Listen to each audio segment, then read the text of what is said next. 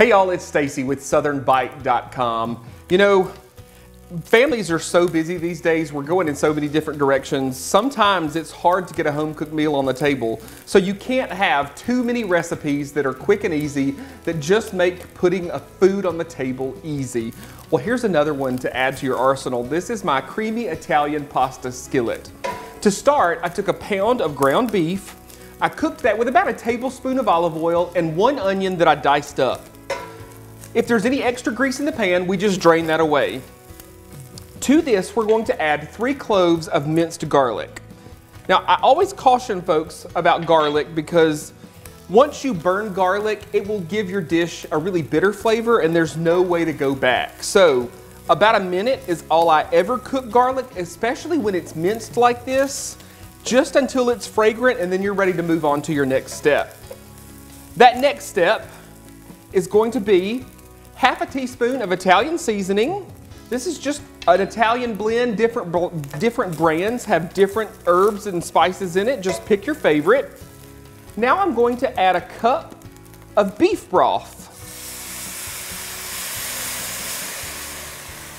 What this does is it helps to deglaze the pan, and we get those brown bits off of the bottom because that's flavor. It's called fond, and there's so much flavor down there, we want to take the opportunity to get that flavor into our dish. Next, I'm going to add a 24-ounce jar. This is just a plain jarred marinara sauce. Pick your favorite. A lot of flavor comes from this sauce, so make sure that you pick one that you know your family likes. We're just going to stir this together, reduce to a simmer, and you're going to cook it uncovered for about 10 minutes until it thickens up. In the interest of time, we're going to just move right along with it. Next, we're going to add half a cup of heavy cream and 1 cup of a shredded Italian cheese blend, and just stir this together.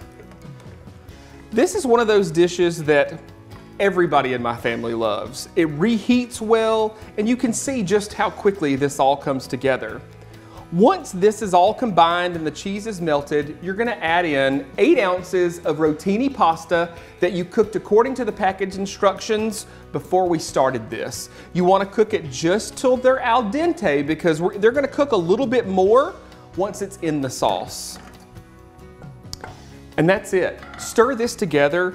Supper is ready. Throw a delicious salad on the table, and it's time to eat. Y'all, you can find this full recipe and hundreds more on my website at SouthernBite.com. Just visit the Simply Southern TV tab right in the menu bar. Y'all enjoy. Stacy shares a funny story on his website about how he developed this recipe. That's right. His wife Heather found a recipe on Pinterest that she wanted to try, so they bought all the ingredients, but when it came time to cook, they could no longer find the recipe, so they improvised and came up with this one. That's good news for all of us though, because now we have this delicious dish that's pretty easy to make, and you can always find Stacy's recipes on his website, SouthernBite.com. Well, 30 minutes has come and gone again. We hope you'll make plans to join us again next week when we'll feature one of the great products of South Alabama, the famous Slocum tomato. And we'll tell you how a book about overcoming tough times is helping young people who are in need of a father figure. I'm Kevin Worthington. And I'm Mary Wilson. We'll see you next time.